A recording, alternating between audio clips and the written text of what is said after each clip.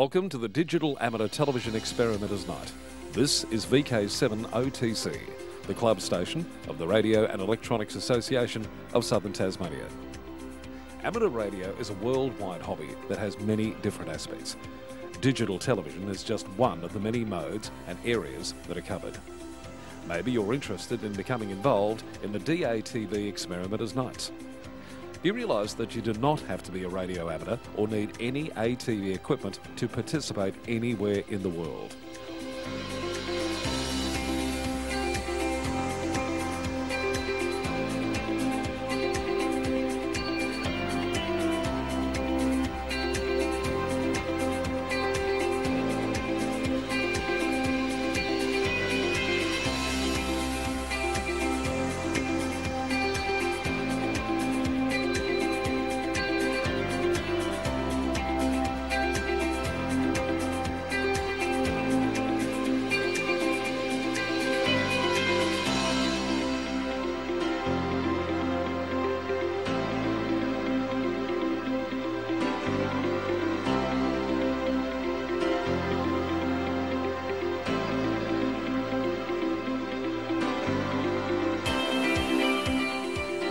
Also participate in the night by coming up to the Queen's Domain club rooms. Yes, right on top of the Queen's Domain in the heritage-listed Coast Wireless Station.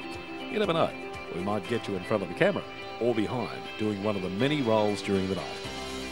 We get underway with our program on a Wednesday night from 7:30 p.m. local time. We'll see you soon. This is VK7 OTC.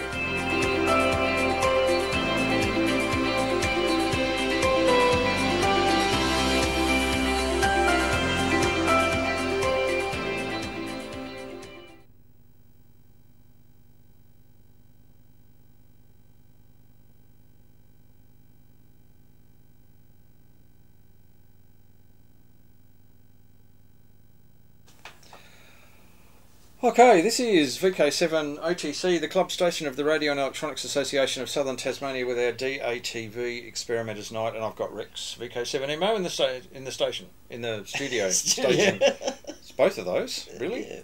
Yeah. Welcome, Rex. Thank you, Justin. Now, I'll just do our Acknowledgement of Country. In recognition of the deep history and culture of this island, we'd like to acknowledge and pay our respects to all Tasmanian Aboriginal people, the traditional owners of the land upon which we present tonight. Now, Rex is back in the studio after his fantastic presentation of Auroral Propagation last week. Was it last week or the week before? No, it was the week before. We had caribou lights on last week. Right. Yeah. And I do a very, very quick update. I reinstalled from scratch with a different operating system, and I'm no further progressed. So we'll leave it at that. So, Rex, now an update on auroral propagation.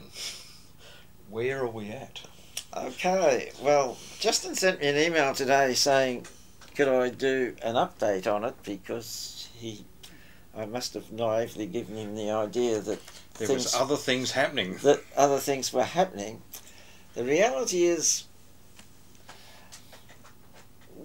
we sort of work on the basis that you need at least a KP of 5, and that needs to occur during the evening. Okay. For it to be worthwhile. Yep. And we've had 3 events where we've been successful, and it's been 6 or 7. Oh, okay. So really good. Yeah. This is the value that the Aurora chases monitor, isn't it? That's yes. right. Okay. But I don't think there's a very close relationship between it and what actually happens. Oh, okay. Okay. I mean, it's a sort of an indicator, but okay.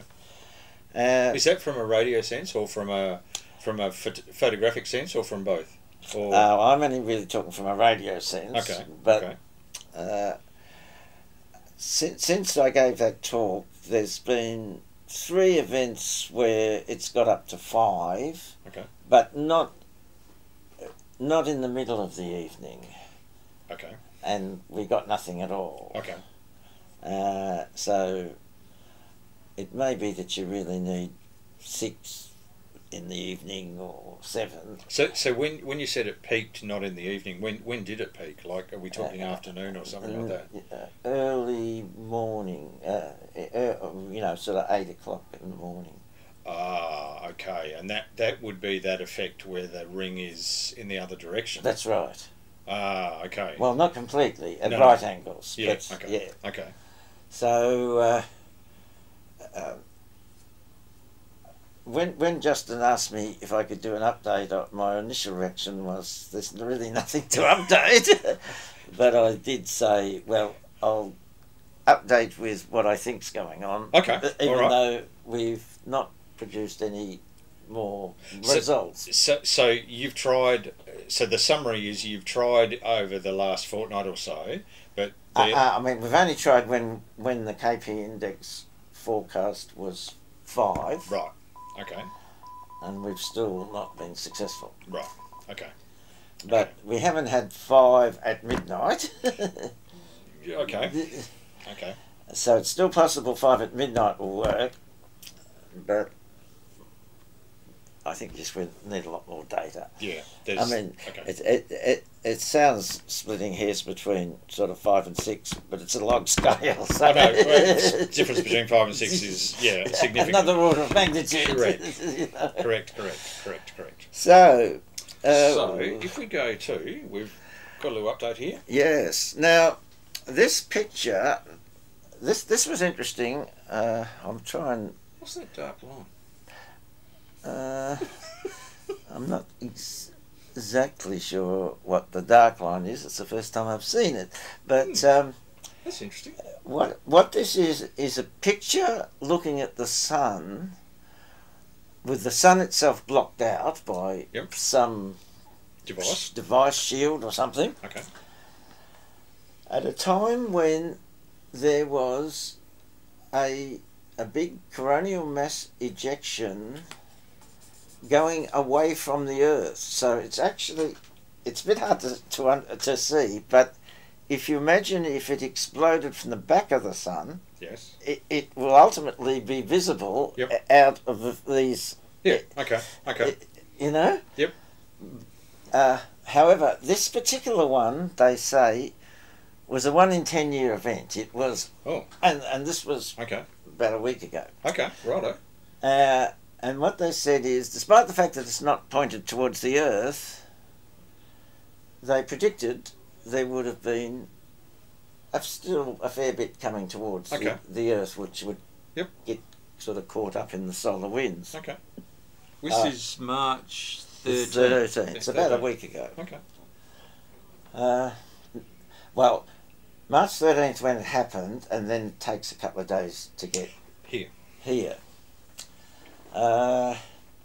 So the forecast on, and this is another thing that we've learnt about KP indexes. Okay. NOAA forecast the KP index by averaging. KP index is really the micro variations in the magnetic field. Okay. And so if a lot of energy flies out and it affects the Earth's magnetic field. Okay. And so it's a measurement of that effect. Of the deviation of the magnetic field, which in a secondary way is an indication that... Okay. There's been a significant amount of energy hitting the Earth. Yes. Okay. Now, NOAA forecasts this by averaging the data from 13 stations around the world. Okay.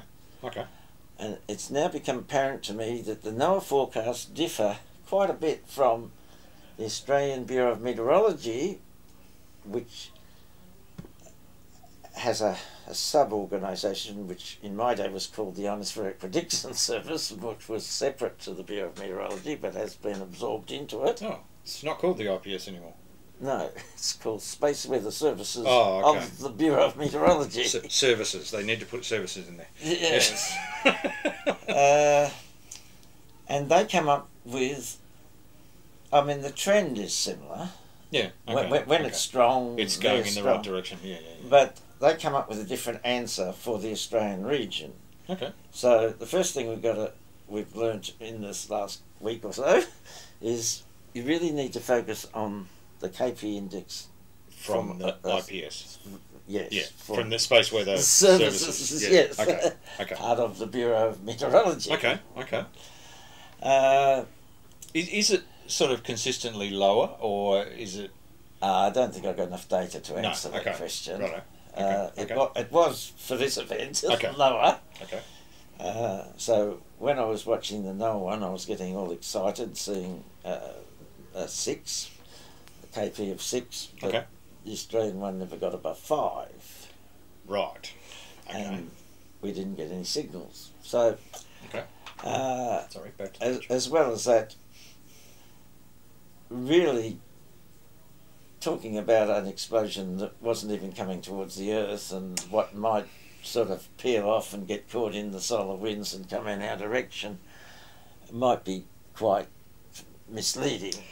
Yeah. Okay. Okay. If it was pointed in our direction, it might be a different matter. If it had been pointed in our direction, it probably would have been 9 on the KP. Ooh. Okay. And we would have been... Another Carrington event. Yeah. No, Not quite. no, I think Carrington event is 10. Well, Right. Carrington events are claimed to, they think, happen about once every 150 years, and this was a once in 10-year event. Okay. Okay. Righto.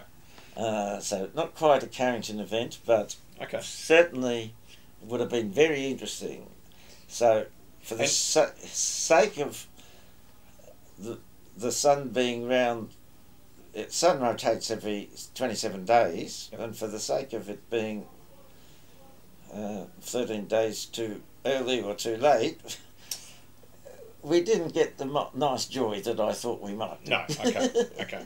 All right. Okay. So we'll go to the next slide. Nevertheless, Andrew Klekicuik did see some aurora, and Andrew lives down in Kingston, a little bit out of Kingston. Yep. And that little pinky glow there says that there was aurora at his place. Now, it's not surprising to me that we didn't get radio aurora because Andrew's not set up for to transmit. Yep. He's promising to get a call sign. Yeah, he is. He is. I can hold him to that. Yes. Yeah. But we need for the aurora to be visible right up at southern Victoria. Yeah. Because at this stage we haven't actually got any other stations south of here. Yeah. Okay. It'd be good to get some if anyone is listening who was interested Yes. in what we're doing. Well, we are. I just had a bit of a look. Hello to Richard, who is at home, probably doing EME things because he's been. To ask him if the beacon has come on. Yes. Oh, okay, Richard, has the beacon come on? That's a question for Richard. So if you're paying attention, Richard, we've got Ron Mann watching RF and the stream. So he's got it in stereo, got it in a delayed stereo, and we've got welcome to David Bannister, who is actually he's come on to the Discord channel. I know, who's new to ham radio. So.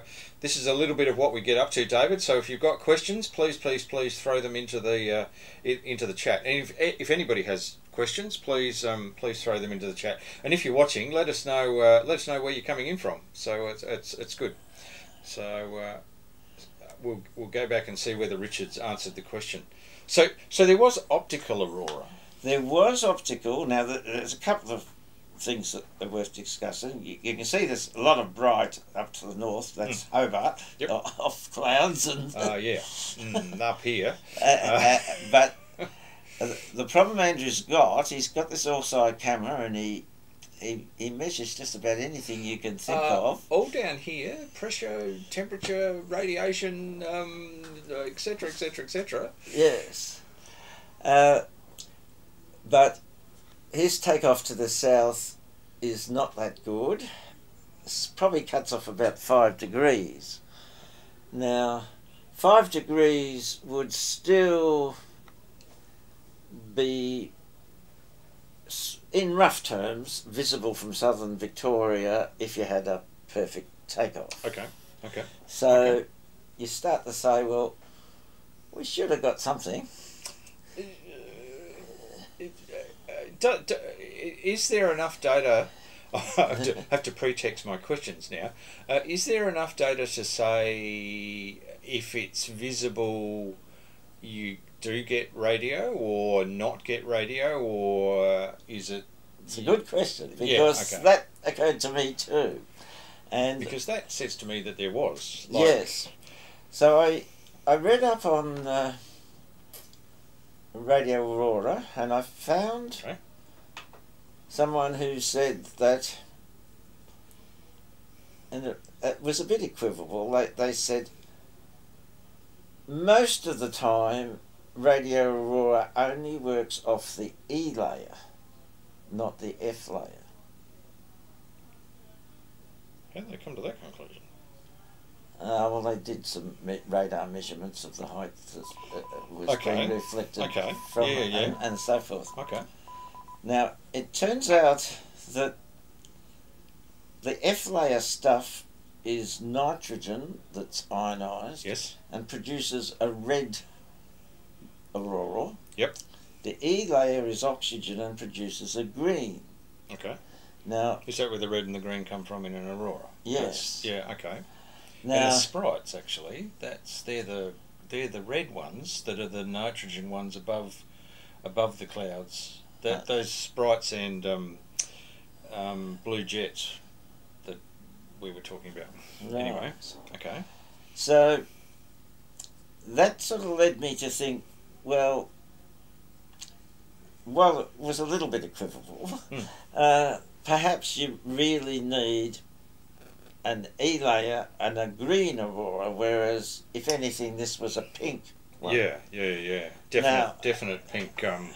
Now at the same time, I looked on the web and found a New Zealand site where they had a visible aurora. Excellent.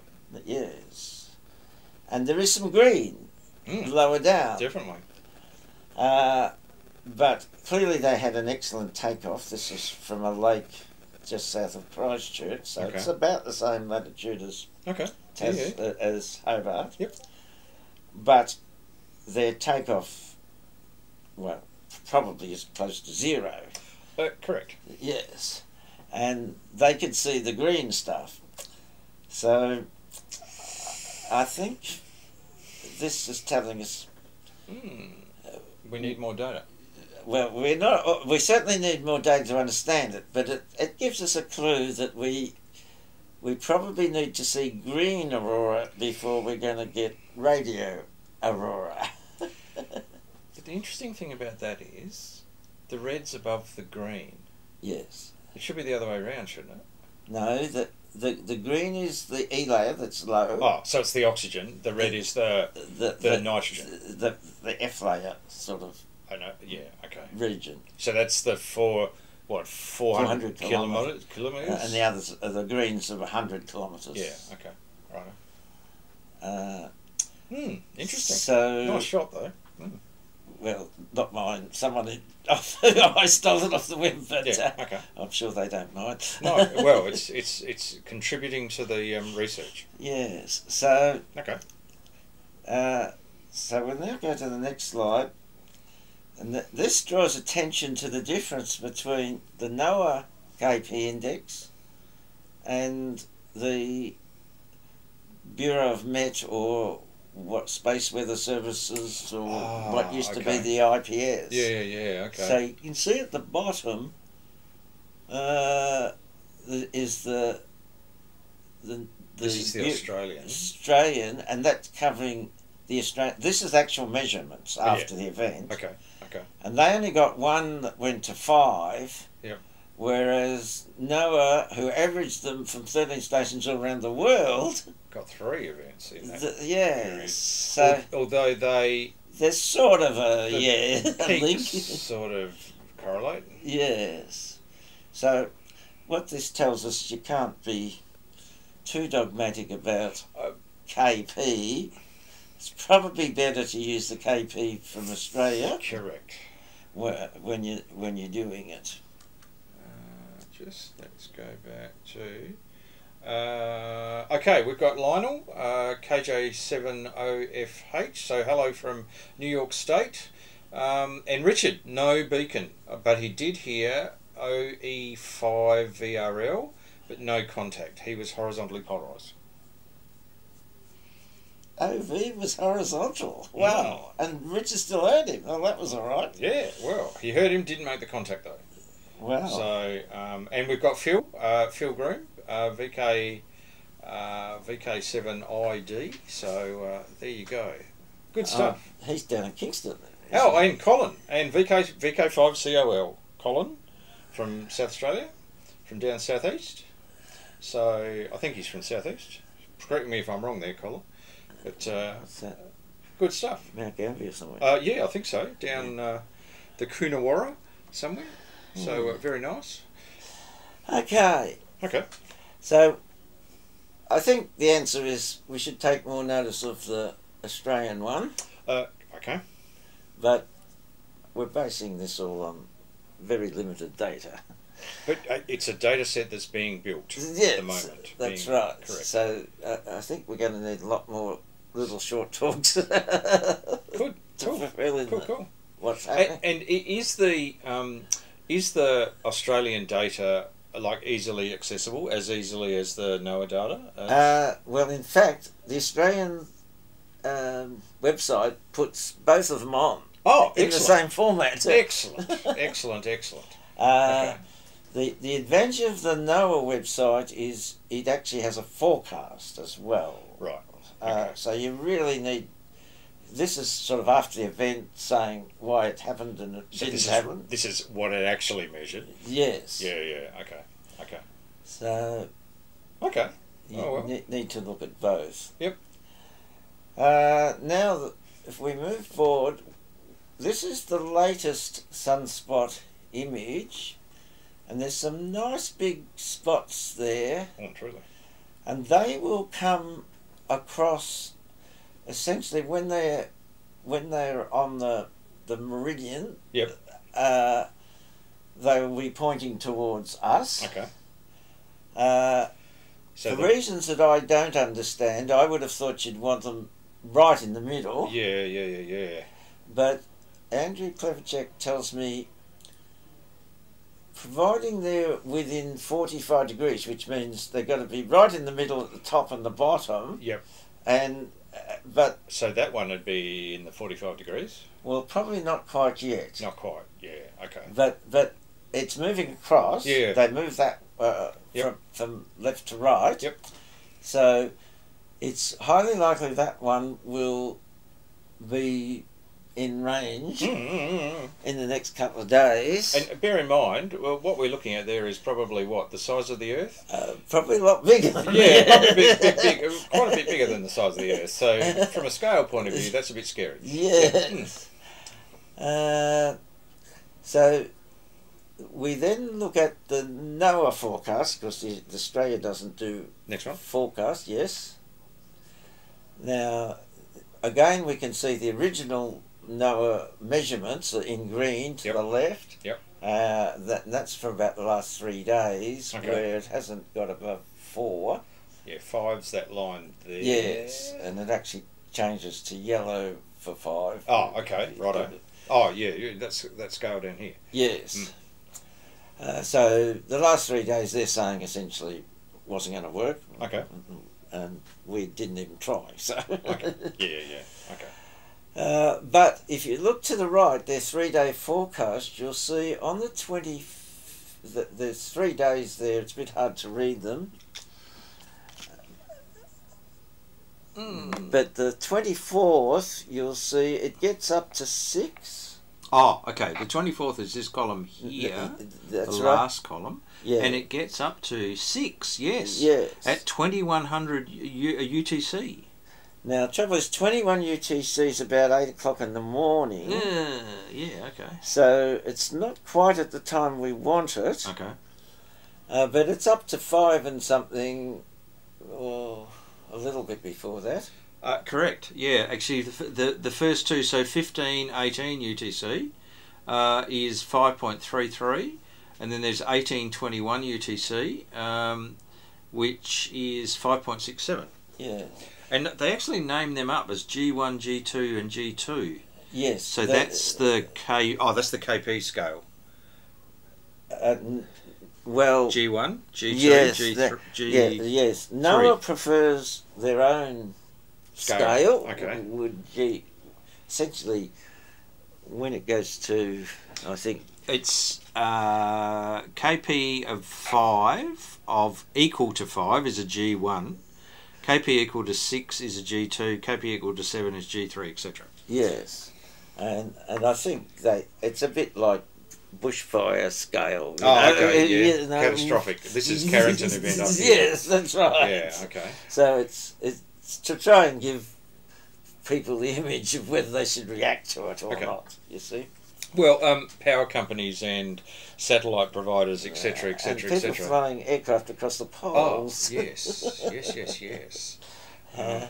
Because your dose of energies, your dose of potentially harmful radiation would be increased.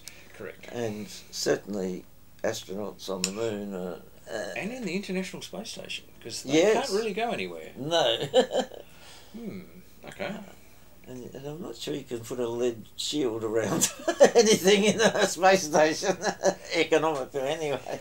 Correct, yes. So, anyway, okay. that's good.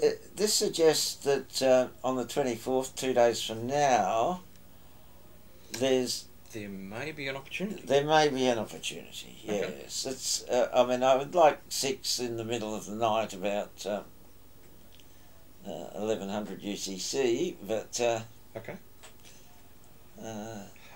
Now, okay. Richard has just let us know. You heard him at -21. I assume that's OE5 VRL.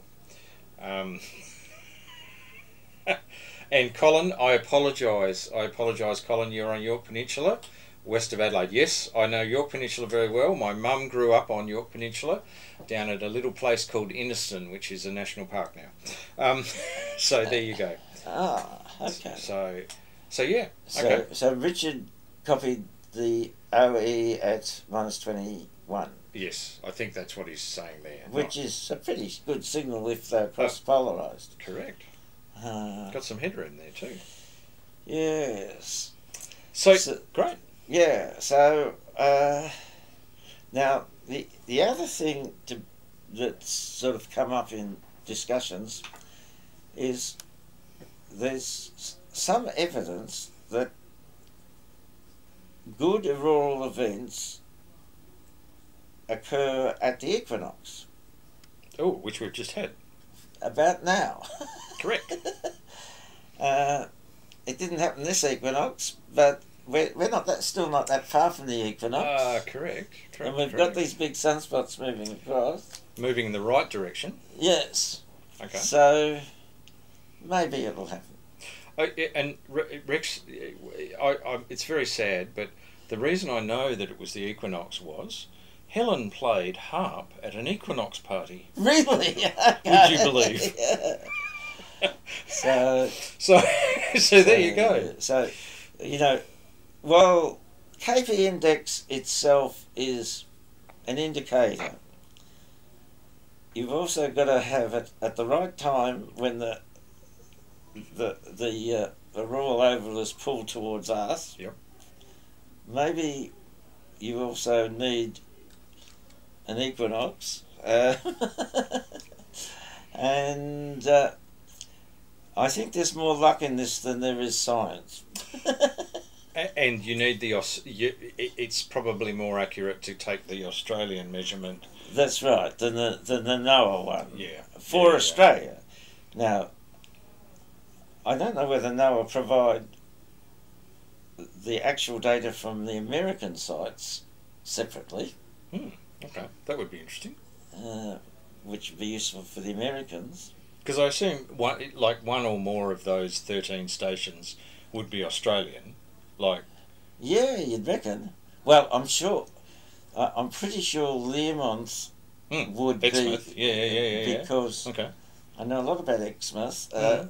because I signed the agreement with the US Air Force to set up Oh. the Solar Observatory. Okay. Cool. When I was much younger than I am now. So that was that in bomb times, in bureau No, times? no, or- I was actually the liaison officer in Canberra for the Ionosphere Prediction Service. Okay. Is this administrative services? Is this your administrative services days? No? No? Well, I just say administrative role. But, Right, you okay, know, I mean, okay. not doing any science or engineering No, no. or anything, just making wheels happen. Making sure it all happens. Cool. But, Oh, very good. I mean, Well, that's pretty cool. yes. So I think Learmonth is probably one, but I Yeah. don't know. I did try and look up and I couldn't see where the 13 was. Okay. Okay. Oh, well, fantastic. All right. Very good. Now, Well, stick around, Rex, because the next segment, I think you can definitely add some stuff to. So thank you very much, and I look forward to our next auroral update. yeah. So, and hopefully on the 24th, so in a couple of days' time, you might have some more data. Hopefully. Okay, and just a reminder: if you are an amateur that is down south of Hobart, then please, and you've got the ability to do 2 meters. 2 meters directional, digital. So and a good takeoff to the south. please get in contact with Rex because he'd love to hear from you. Yes. So yeah, that's the story. So fantastic, thank you, Rex. Now a bit of we move to a bit of history here. On the weekend I was collecting a aluminium mast from the I suppose you'd say the estate of Harvey Skeggs, who VK7 Hotel Kilowatt. And whilst I was up there, Meg is trying to downsize right at the moment. Understandably, with all the junk Harvey collected. And if anyone who knows Harvey, and we've got Ron on the RF and streaming, so Ron definitely knows what I'm talking about. Is trying to downsize. So, but there were some very interesting things that Meg came up with, and one of them, and I have to show you this. One of them was this particular certificate. Now, this was issued to Pat Jeeves, VK7G Golf Victor. Now, Pat was Meg's father. Yes. Meg was a Jeeves, and Pat had a fairly substantial station. In fact, the one thing I was going to do was look to see whether Pat was actually on the honour roll, because I think he might be. Okay. Yeah. Because he had a role in the Tasmanian division at some point. But anyway, Meg, I talked to Meg and I said, we are working on our centenary celebrations in June 2023, because the what we're calling organised amateur radio in Tasmania, in VK7, started in June 1923. It was actually registered. The Tasmanian division of the WIA was registered in June 1923. So this is one of those historical documents that Meg donated to the club. It is the Amateur Radio Club. Now, I'll get this right, hang on. Amateur Radio Club International, so ARCI QRP Award, and it's the 1,000 mile per watt award. And if you have a look here, it's got his location. He contacted VE3FAO, who's located at this location, this longitude and latitude, and it was calculated at 4.65 watts to travel 3,500 kilometres or 2,175 miles per watt of output power. on 20 metres, so 14 megs, and it was CW that he was using. So back in August 15, 1991. So Meg, a big thank you to Meg, because she donated this as part of our history, because Pat was involved with the Wireless Institute, and this was a certificate she came across when she was working through all of the bits and pieces that she had in the house. So now the other thing she passed on was a fascinating book, absolutely fascinating book called The Wonder of It All, Crystal Sets and Such by R.J. Young. And this is a first edition, but it's a book that was written for the commemoration of 70 years of broadcasting through the ABC radio station 774 kilohertz 3LO in Melbourne, 1924 to 1994. So this is an absolutely fascinating little book written by R.J. Young, which goes through early recollections of receiving 3LO. And when I mentioned this, Rex piped up and said, I remember receiving 3LO on a crystal set. So tell us about that, Rex. Yeah, well, 3LO is the Australian Broadcasting Commission station, well, in Melbourne. In fact, there were two. In those days there was 3AR and 3LO. Okay. But when I first built a crystal set, and I suspect I was about 5, the first station I heard was VK3. Well, was 3LO. 3LO. Now 3LO was out on what was then just sort of farmland in the west of Melbourne, which would, if it's still there, is right in the middle of the suburbs. It's been surrounded by suburbs, yes. But it was the easiest station because it had much better antennas and much more power. From the 1924 perspective. So yes. I just keep talking. I just wanted to show there's some wonderful photos of early kits. Now, one story that may be apocryphal, but my dad tells me, is that they did some measurements on the antenna pattern of 3LO. Okay. And they found there was a null. Okay. And they were trying to track down this null, and the farmer had hooked up his fence and was generating electricity from VK3L, from 3LO. So he was extending the pattern along the fence line, or whatever, or absorbing some of the pattern. Correct. Yes. Okay. Yeah. I love it. I love it. I remember my mum loved 3LO because it always had classical music and. Oh well, did she go to this sort of high tea party, where they're all sitting around? They're all sitting around. Having high tea with and listening to 3LO. 3LO, and you can see they've even got the amplifying speaker here on the crystal set. On the crystal set, so they didn't need. Although, hang on, this lady here, or this child, I think it might be, here has some headphones on, but there appears to be a speaker just here that they might be listening to. Yeah.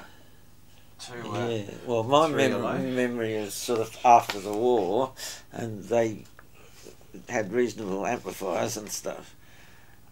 Is that the sort of antenna they had, or is that just a AM transmitting antenna? Oh, that's a transmitting antenna, surely. Yes, that's Top probably loaded. Yes, that's probably 3LO's actual transmitting antenna. Well, there you go.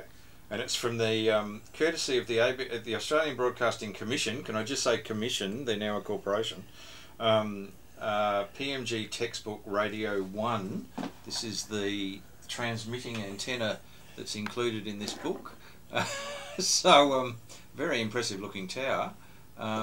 Yeah, well, certainly I saw it at the time, and I do remember it having a top hat loading, but I'm just trying to work out whether they've got a height here. The foundations use 188 cubic yards of concrete, and maximum thrust on the base is 156 tonnes. I mean, it's amazing the trouble they went to, isn't it? Oh, well and truly. 2GR, radiator 650 foot high. So that's probably not necessarily 3LO's antenna, but... No, 3VW, Western Victoria. And 6WA. In Wagon, Western WA. Australia, yeah. Or 2GR. That's 600, oh no, it says, yeah, radiator 650 foot high. That's a pretty decent tower. Yeah, well, the radiators probably are coming out in the ground too by that amount. So that would have a pretty decent ground plane on it as well. I mean, so, think of didn't do it by halves. The cost of doing that.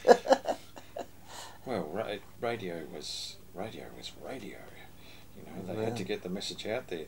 There was actually I mentioned earlier.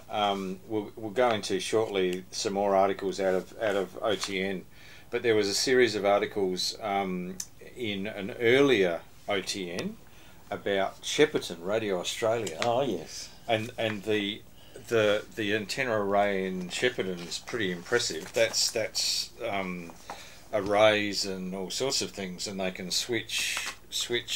Mind you, that's more to get signal towards Asia. That was. Well, it was shortwave and V beams and things like that. So and then they had a similar setup in Darwin. Okay. Until the cyclone hit. Tracy in Yes. 74. Yeah. Because Okay. Doug 3UM was involved in running that station. Oh, okay. Okay. And when the cyclone hit, they moved him south, and I don't think he ever went back. So I can understand that, because we had lots of Darwin refugees come to the congregation at Blackwood that we were in. well, Doug moved back to Adelaide somewhere. Yeah. They came to Adelaide because the Air Force shipped them all down to Adelaide. Yes. Well and truly, I remember that. And oh, hang on, Colin. Makes my tower sound real small, and I only have 5 tonnes. 5 tonnes of 40 MPa concrete holding one. So that's still a decent amount, Colin. So well and truly. So good stuff. So a fascinating little book that we will actually put into the library here about 3LO. So thank you to Meg for passing that on. It does go into, in the later chapters, lots and lots of crystal set designs and progressively improved designs. A smorgasbord of designs and ideas at the back, as well as a whole lot of pictures of early crystal sets that were, I assume, being used to receive 3LO, as well as there's a whole lot of circuits in the back. Crystal detector characteristics curve generator. So this is very impressive. And some, anyway, great little book. So thank you to Meg for passing that on. So that's that. Well, how are we going for time? What we might do, I might hold over the rest of the articles from OTN, and just this arrived in the mail today. Now, for those who don't know, this is the VKQRP Club's magazine, LowKey, which is a great little magazine. Comes out every month, I think, every month. Now, if you don't know, the VKQRP Club costs you the princely sum of $15 a year, and if you're into home brew, if you're into low power operation, there's a lot of fantastic things in here, as well as you get access to the website, and they've got a whole lot of equipment supplies and all sorts of things. So in this one, there is now what I spied earlier, just before this, a reminder about the QRP Hours contest on 80 metres. There's Andrew Davis, Yeah. VK1DA, one of the Andrews. If you contact people in VK1, if you call them Andrew, you've got a pretty good chance of getting it right, because there's a lot of Andrews in VK1. I know that from SOTA.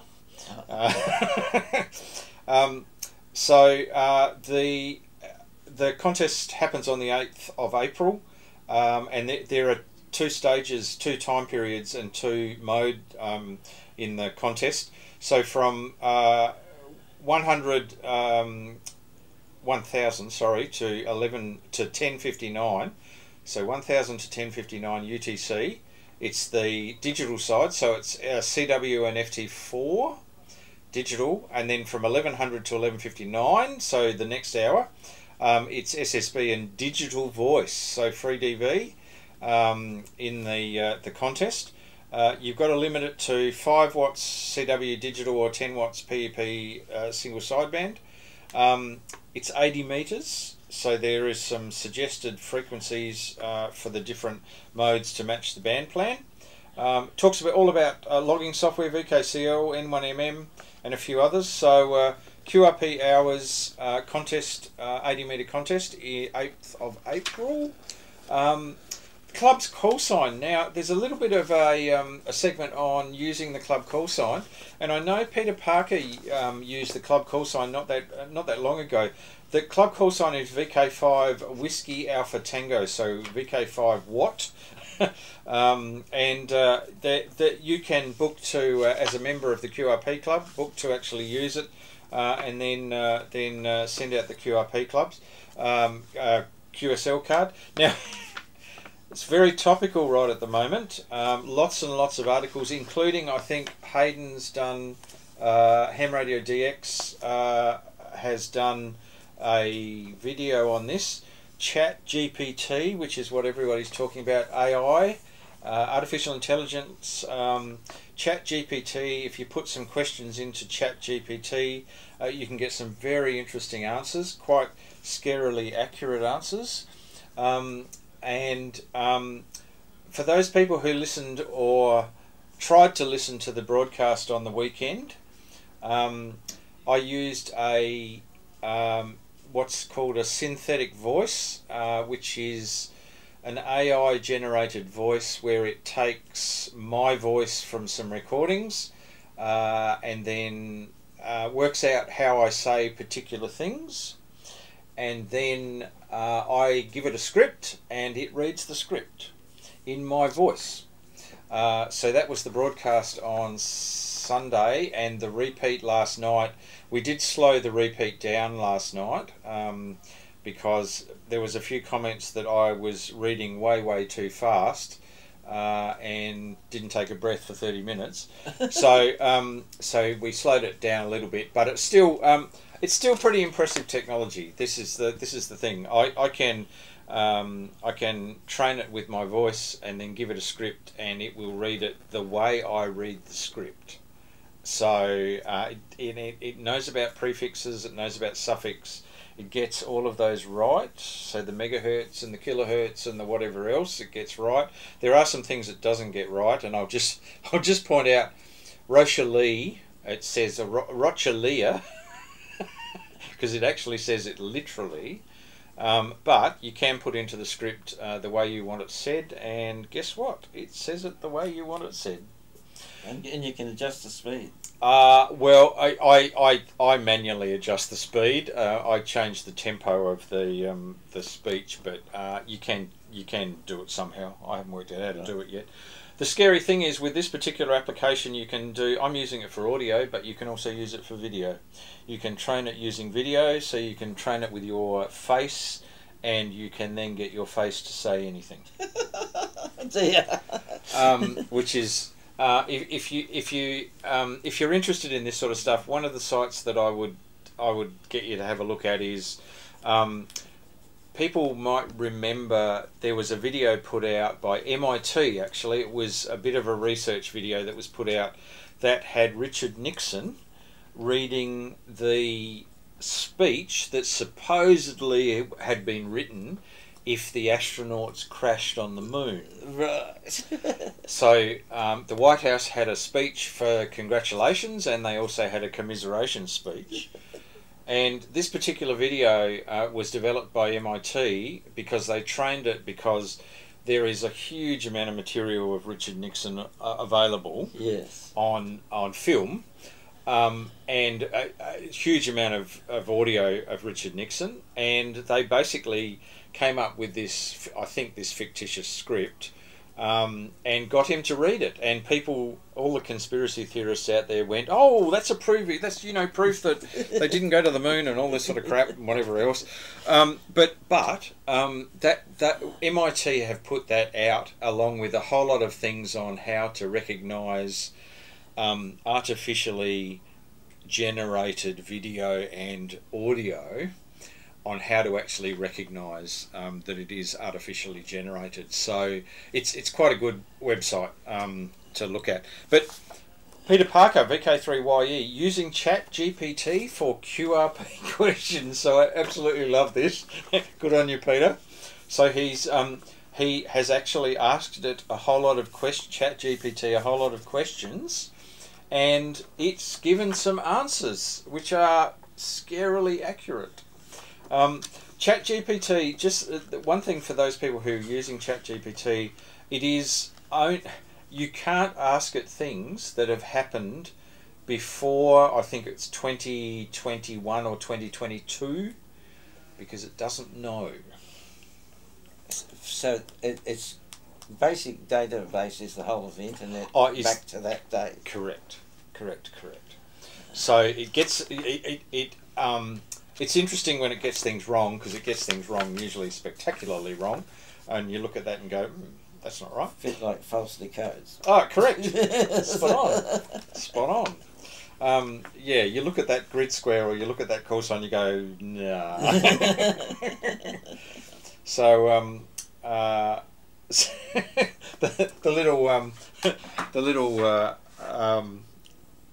diagram that Peter's included. CQ meet space, as in MEAT space. Very good. So that's a good little article from Peter Parker, and Peter Parker also is a regular contributor to this magazine, and writes a fantastic article, whether it's about antennas or it's about transmitters or receivers or whatever. The QRP's guide, all band listening guide. So this is about where a lot of the QRPs sit on which frequencies on CW and SSB, and the listener guide from Steve Rawlins, who is G4ALG, and also he on the back page. This is actually quite good. This is the all band listening guide. Proposed all-band listening guide for all, frequencies, 60, 10, all the way through to 40, 10 to 60 metres, all the way through. Look for QRP activity on your local QRP calling frequencies at the nominated times. So this is within the hour. This is to maximise your chance of contact, because of course QRPers only have very low power, so you've got to have everything going for you too, with the amount of noise and everything that is in suburbia these days. The other article, FT818 modifications. There's a bit of an article on the common modifications that you can do to your FT818 and also 817. including the iPhone, iPad adapter for your FT8, the power pole adapter on the back, which is one of the mods that I've done to it. Mine also has David's VK3HZ's GPS locking board in it as well. So I can GPS lock it for an IF rig.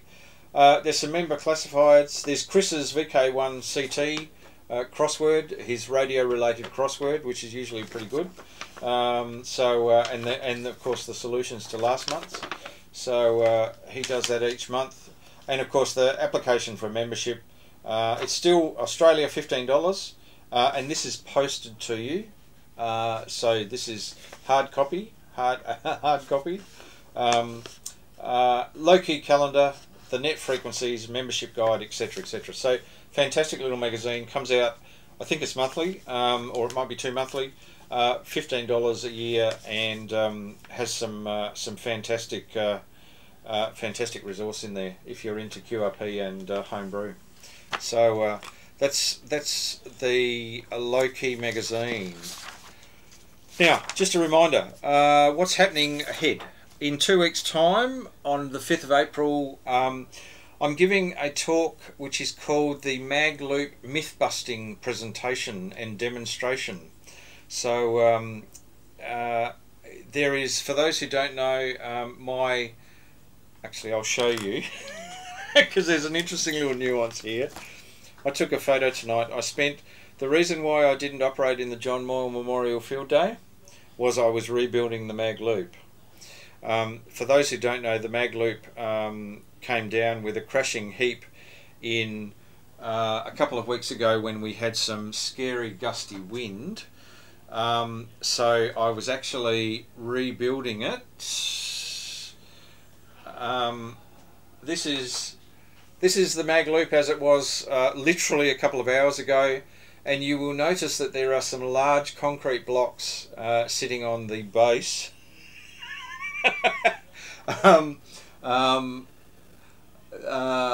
Because it fell over and it smashed the 100mm PVC pipe right at the base. Now fortunately it didn't smash the vacuum capacitor that's up here.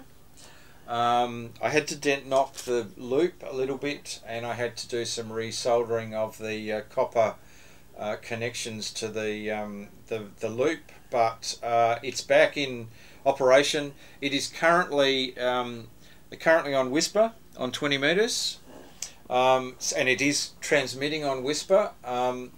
I am getting about 50% transmit and 50% receive over 10,000 cycles, over 10,000 records. So that's telling me that it's receiving as well as it's transmitting. Oh, I see. Yes. That's what that ratio. I think that ratio is. Can I just say, for those who don't know, if you go to the Whisper site, which is whisper.net, whispernet.org. I'll get this right in a minute. Whispernet.org, which is where, if you are whispering, you're receiving or transmitting, the records that you receive go to that website, so they're uploaded to that website. If you go there, there is a wonderful thing that says whisper.rocks. Now that is Phil Barnard, VK7 JJ's Whisper analysis site. It's worth a look. It is really worth a look, because you can put in a whole lot of parameters, and he does a whole lot of reporting. Now we're talking about a month's, now this is about 10 years ago, but about 10 years ago a month's worth of Whisper data was well over, I think it was 10 or 15 million records in a month. Now there are a whole lot more people on Whisper these days, so that would be probably 100 million records. I don't know, it would be an order of magnitude probably more than that. By records do they mean individual reports, yeah. Well and truly, that are being uploaded. So we're talking about not insignificant data sets here, and Phil's site, I don't know how he does it. Probably be a good good talk actually, if Phil, if you're watching. It is really quick. The analysis is really quick. The delivery of the reports are really quick. So really impressive site if you want to analyse. And I'm actually going to be using some analysis from that particular site in the presentation in a couple of weeks' time. So that's the mag loop. That's in 2 weeks' time. For our May presentation. Really interesting presentation by Theo Marine. They have acoustically activated buoys, so they very impressive. Where you can send it a sequence of tones, and the buoy disappears into the depths, and then you go back with your GPS to the same location and put in the tones, and the buoy magically appears. So pretty impressive technology. They're prepared to give us a bit of a chat on their technology. June is our VK7 centenary, which I mentioned earlier, and in July we're getting Tony VK7 XTC and Mike VK7 DMH to give us a talk on satellite weather satellite reception, and getting that all together. They have been posting some pretty impressive pictures. Now, hang on, Lionel, the doomsday speech in the event of a failed lunar mission was real. Oh, there you go. Written by William Sapphire, and thankfully it was never given. Definitely, thankfully it was never given. So thank you, Lionel. No, it was real. It was real. Question for you, Lionel. Did they ever record it? Did they ever record Richard Nixon saying it, and it's hidden away in the White House's archives somewhere? On tape. On tape. Yeah, so Richard Nixon. That may or may not have been shredded. Yes. During that particular event. Not to the best of my knowledge. Okay, but hey, you never know. You know, we might find it in some attic or some cellar somewhere. So good. And Sean, hello Sean, back watching. Dynabolts are your friend. Yes, they are. If I dynabolted it to the concrete, I suspect I would be having to answer to a higher power. So yeah. All right, that's our program for tonight. Thanks for watching, and I hope you've enjoyed it. If so, please pass it on. Please like it. Please pass it on to others, so we get people on board. So we'll bid you farewell, and have a good rest of the week, and we'll catch you next Wednesday, and then the Wednesday after that is our Magloop presentation. So this is VK7 OTC, the club station of the Radio and Electronics Association of Southern Tasmania, with our DATV Experimenters Night, and it's good night from me. And good night from Rex. Cheers. 73.